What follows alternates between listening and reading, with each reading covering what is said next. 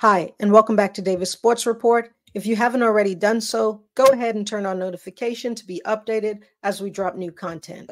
Naomi's recent second-round loss at the U.S. Open raises questions about her future as a top contender in tennis. While it might seem like a setback, it's essential to consider the broader context of her career and personal life. Naomi has been open about her struggles with mental health, which first became public during the 2021 French Open when she withdrew from the tournament, citing pressures of media obligation and the toll it was taking on her mental well-being. The decision sparked a global conversation about athletes' mental health and led her to taking a break from the sports to focus on mental recovery. It had been 1.5 years before Naomi would return to tennis. Since then, Osaka had been navigating the challenges of balancing her professional ambitions with her personal needs. The birth of her daughter earlier this year added another dimension to her life, shifting her priorities significantly. Motherhood often brings a new perspective, and Osaka has expressed that her child is now her main priority.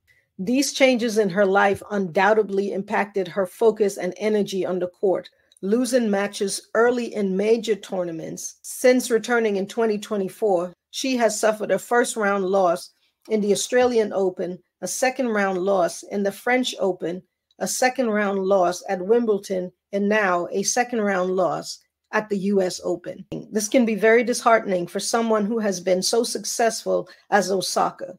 It could lead to questions about her future in the sport. However, it is also important to recognize that athletes often go through phases in their career, and transition into motherhood can sometimes result in a temporary dip in performance as they adjust to new reality. Whether this loss signifies the end of Osaka's reign as a top contender or simply a period of transition remains to be seen.